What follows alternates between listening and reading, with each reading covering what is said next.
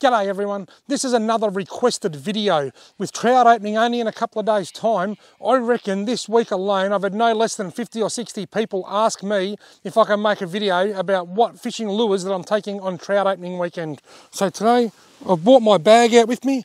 This is the fishing bag that I take trout fishing. It's got everything in it that I'm going to be taking, and I'm going to run through each and every one of these things and just show you what I'm taking with me. How cool is this? That's a zebra finch. And that's a blue superb fairy wren, or a blue wren. Awesome.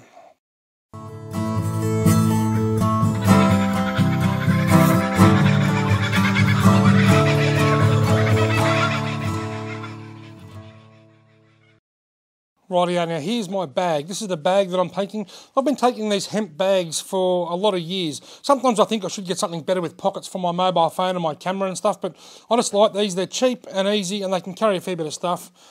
Now, the only thing I haven't got in here is the non-fishing stuff. I haven't got my camera or a knife or my asthma puffer or anything like that in here, although that is not far away.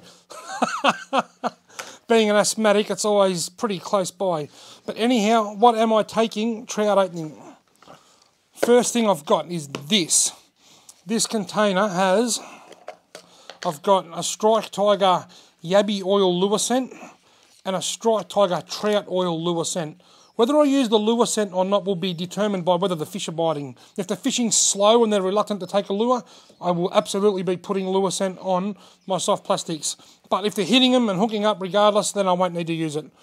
I've got some split shot sinkers in here. Wayne Gardner, who I'm fishing with on Saturday morning, Straubs just loves these plastic containers. He reckons it is so easy to get the jig head, the split shot sinkers out of. Give me a look. Having difficulties, are we, Wayne? Not really, I'll use me, just get me some, you No swearing. I'm breaking. No! Yeah, there's one bit gone. No! You gotta hold it up like that, right? Now, wait. Turn that around. Yeah. Tip it upside down till the split shot falls into the hole. Well, and look. That's ridiculous.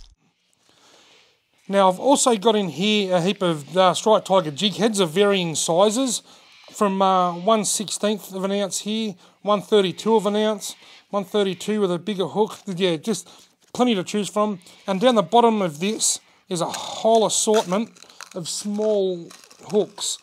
Now I don't know what brand they are. There's a heap of different brands mixed up in there. I don't use hooks like this for this sort of fishing by brand or anything. I just pull one out and I'll say, I like the look of that. It's a small hook. It's got a bait holder. It's about the right size, which is similar size to my thumbnail, and that'll do. So I've got a heap of hooks, all my jig heads, some split shot, and some lure scent in that container. What else we got here? I'll go through the jig. I've got a heap of Strike Tiger soft plastics. I'll go through these first. Now you'll think this is a bit excessive. I know I'm not going to use all of these on trout opening, but I'll quickly run through each one and while I've chosen it. Mint jelly in the Strike Tiger nymph. From the Strike Tiger range, the nymph is my absolute favourite of the lot. There's some, the 2-inch grubby is great, the hog, the bug is a good lure, but the nymph is my favourite for trout. Mint jelly has caught fish for me early in the season in the past, so I've thrown that in. The Lumo, which is, I think it's a glow-in-the-dark one, I've taken that because I find that colour can work well on trout and redfin, and sometimes I get distracted and I want to fish for redfin if I happen to be going past Lake Buffalo or Lake William Hovell, or just the creeks. Some of the creeks have got redfin in them. I like to have a redfin colour in the mix. This is a new one from Strike Tiger. This is the banana split. I call it leech because it reminds me of a tiger leech. It's black and gold. The 1-inch nymph in banana split, yellow on the bottom, black on the top. Haven't used it yet, but I'm really looking forward to giving that a crack. This is also a new one from Strike Tiger. That is the atomic lime. So I've got the 1-inch nymph here in atomic lime. The reason I've put this particular colour in is because if we get a bit of rain and the creek, the water dirties up a little bit, I want a bright colour that'll stand out in the dirty water. Banana shock is not a new colour by Strike Tiger, but it's new in the nymph range. It was always in the 3-inch curltail grub, and now we've got it in the 1-inch nymph with a few black flecks through it. So I'm putting that in just in case I want to try something different. The whitebait pearl is my absolute favourite redfin colour. I have that in once again in case I decide to go redfin fishing somewhere. I put the pumpkin seed in because I was talking to Mick from Strike Tiger the other day, and he was telling me they've been doing really well in Tasmania lately on the pumpkin seed colour nymph and bug. So I've put the pumpkin seed in. I've got an olive pepper 1-inch froglet.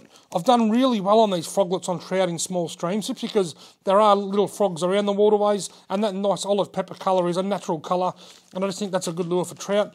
I've put the 2-inch bug in pumpkin seed in, once again because Mick told me that this is exactly what they've been catching a lot of trout on in Tasmania so far this season. So the 2-inch bug in pumpkin seed, that gets a swim.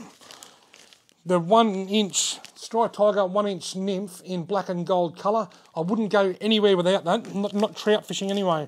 I'm happy to leave it home when I go redfin fishing, but when I'm going trout fishing, that is the first one I put in every time. That is my absolute favourite. For anybody wondering what's my favourite colour, soft plastic for trout fishing, it's the black and gold, and the favourite lure is the Strike Tiger nymph. Absolute number one for me.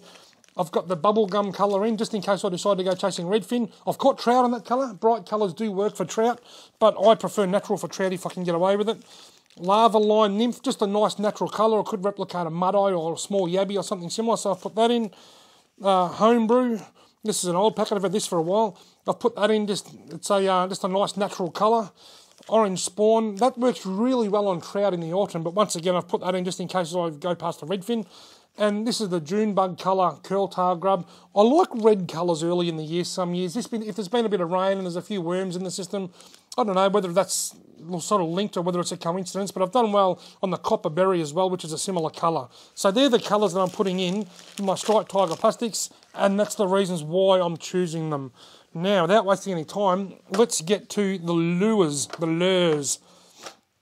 Right, in the top of this container, there are a heap of bladed spinners in here. I have a Salter. I think this Salter was sent to me by Nick Ryko to my mail time section last year. G'day Nick, if you happen to be watching. He's a great kid, Nick Ryko.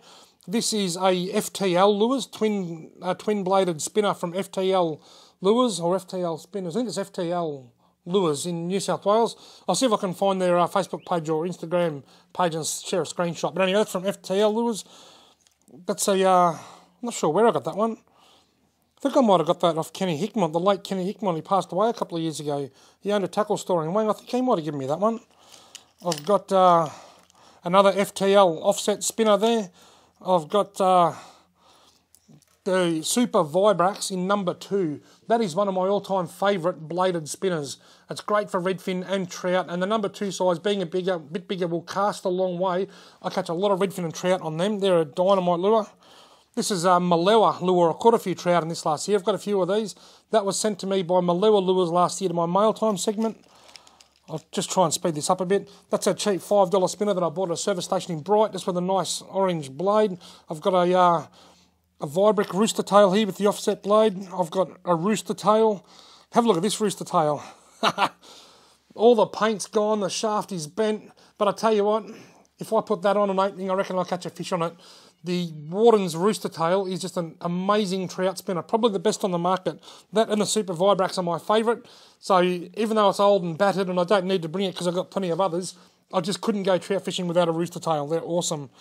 But anyway, you get the idea. I won't go through the rest of them. There's I can see 1, 2, 3, 4 Super Vibraxes in there and another Malewa lure. So that corner of the tackle box has been set aside for bladed spinners, which I probably won't be able to fit back in here right now. But I'm going to try. This tackle box, I can't even remember where I got it. I've got a funny feeling I won it in a competition or something years ago. I've been using it for years. Now, over this corner of the tackle box, these also come from FTL Lures. These are a little grasshopper pattern minnow. Well, I call it a minnow because that's the design of the lure. So it's a little hard body minnow, but it's actually not a minnow, it's a grasshopper. These also come from FTL Lures, and they actually swim very, very well. I didn't use them as much as I was going to last year, but I think they're quite a good lure. They do tangle a little bit when you cast, but they've got a little rattle, I think. You've got a little rattle. They're quite inexpensive to buy, and they will work very well. So I've got a couple of them in just in case I want them. I've got a few Strike Tiger micro spoons. You've seen me use these in the past. I've made videos about micro spoons by Striped Tiger. They've always worked very well. I've had a lot of luck with them. They're a lot of fun to use, particularly when the water's low in the really small waterways. Up in this corner, I've got a couple of wild bait minnows. I could not go trout fishing without my wild bait minnows. I love the nice natural colour of the wild bait minnows. I just think they're a fantastic lure. So I've got a couple of them in. I've got stacks of trout in the wild bait minnows. This is a little Xeric minnow. I've got this in because I like the bright colours if the water happens to be dirty.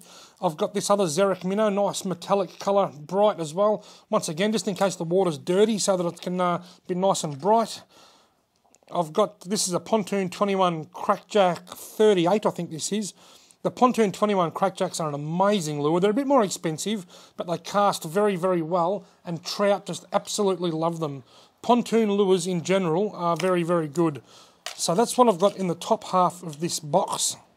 Now if I turn this over to the other side, let's have a look and see what I've got here. Basically, I've got a heap of jig heads in this side. I know I've got heaps of jig heads in here. They're unopened jig heads, but these are the ones I've used, and I can use them anytime. They look a little bit shiny, and that's because I had a mishap with one of the trout oils in here a while back, and it went through the tackle box and made everything smell like Striped Tiger trout oil. But that's not a bad thing. Because it's an oil-based, it'll help prevent it rusting, while also helping it smell really strong, which will entice the fish to strike it. So having those shiny and inadvertently coated in a little bit of lure scent, well, that's a good thing. So you've got heaps of spare jig heads there. I've got these jiggle fishing vibes and a blade here that came to my mail time section. I'm unlikely to use them on opening, but I've got them there if I decide I want to try, and I've also got them there if I decide I want to stop at a lake and chase a redfin or something. So I've got them in there, and another little, I think it's a Xeric.